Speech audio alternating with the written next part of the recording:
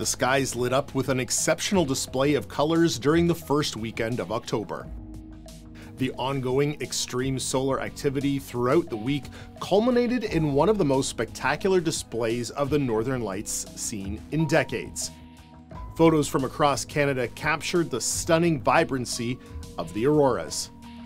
After a major X-class solar flare erupted on Tuesday, October 1st, another flare on October 3rd became the strongest of the current cycle and the most powerful since September 2017. The intensity may have been amplified by a phenomenon called equinox cracks. These gaps in Earth's magnetic field form around the March and September equinoxes. They allow more particles from the solar wind and coronal mass ejections to enter Earth's atmosphere, enhancing the auroras further.